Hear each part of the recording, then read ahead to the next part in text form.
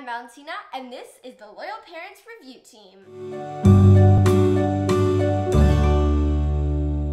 So today, we have, you know those projects that you see, and some of you have done, that project where like you have to make like a solar system model? Well, they made that into a toy version. And today, we have, by a French company, we have a motorized solar system, which is actually very interesting. We have a motorized solar system. So,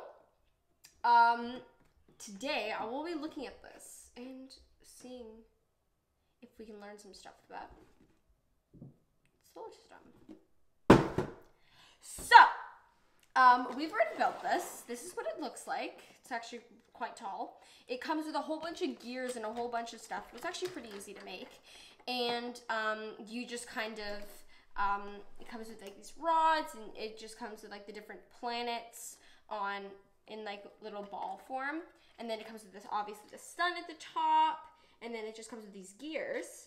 And I'll show you the cool thing a little bit later. But it has our 8 planets of our solar system. So it has Mercury, Venus, Earth, Mars over here, Jupiter, and Saturn. Saturn, Uranus, and Neptune at the end. And this actually helps you understand, well, helped me at least, understand a little bit more about how fast each of the planets move to complete a year, which is very interesting. And once I turn this on, you'll see how slow it takes for Neptune and Uranus to move. It's actually really slow. A lot of these take, I would say all of the gas giants take quite a bit of time.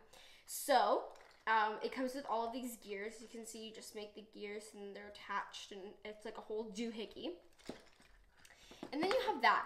And then there's also another version of this. Well, it's the same thing, but you can add like this little earth cover on top. If you want to learn more about like how the moon rotation works and how fast the moon goes. So instead you just take off everything, and then you just replace where Mars is. You just replace it with this moon. And then it's just a close-up on how the Earth works and how fast the moon rotates. And you can see if you use this very crappy flashlight, but if you use it, you can shine it on the moon, and you can see how it works. So now let's get to the exciting part, turning this on. So I'm gonna hold this up just so you can see what I'm doing, and I'm just gonna turn it on. Just prepare yourselves.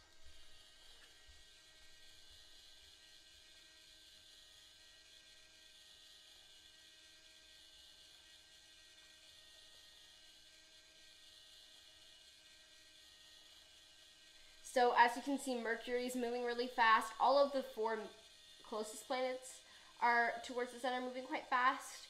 Then you have Jupiter, and everybody's kind of swirling around. If you look, the 2 blue ones, so Neptune and Uranus, if you look, those 2 are both moving quite slowly. And this is actually really cool. I could sit here and watch this all day.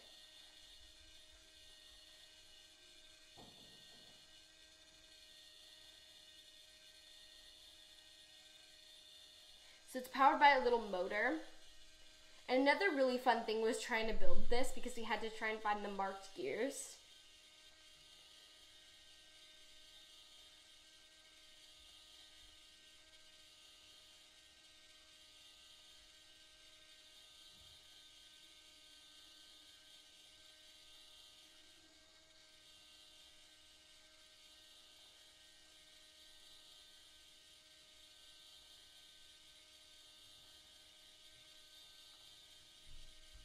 This is actually a pretty good depiction of how our solar system works.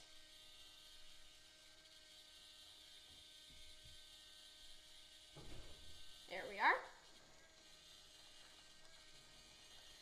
Alrighty, I'm going to turn that off. And if you want, what you can do is you can just align everything up and have them all in one alignment, and then you can just start it and see how fast everybody goes, which I find to be really fun. So, what I like about this is I love how it was just like kind of, I already know all my planets, but I've also found it really fun to just like look at how fast each planet moves, because they didn't really know how fast each planet moved, if they were all like perfectly aligned and how fast they orbit the sun. So that was really interesting.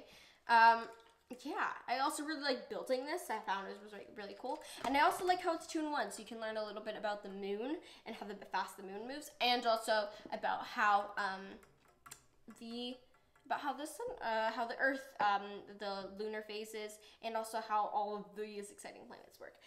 So one thing that I don't like is that I found, so everything is pretty self-explanatory up until the third step, when you have to try and stack these, and basically the gears where you put all of the turning thingies, where you put them, actually you have to put them in order. So it'd be like 14, 13, 12, and then all the way down.